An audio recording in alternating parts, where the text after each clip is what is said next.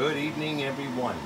What you're looking at in this video is a 20 ounce or a 24 ounce tumbler that is being laser engraved.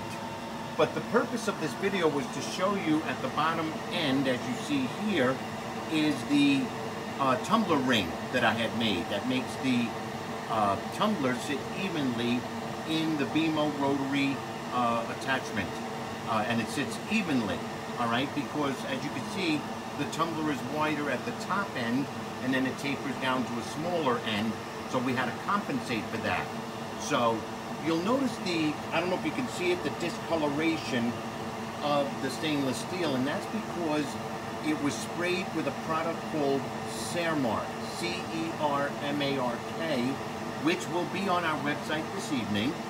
And you spray this onto any stainless steel item that you are laser engraving, and what happens is, as it laser engraves, it burns the paint into the stainless steel surface.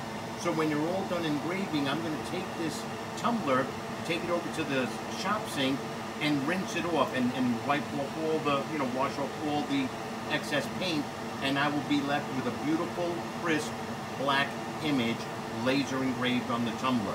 So this project, according to the Enterprise, that's the name of my beamo, it's going to take about 25 more minutes. It's 16% done, and as soon as it's done, I will show you a picture of the finished product. Stay tuned. Have a great day, guys.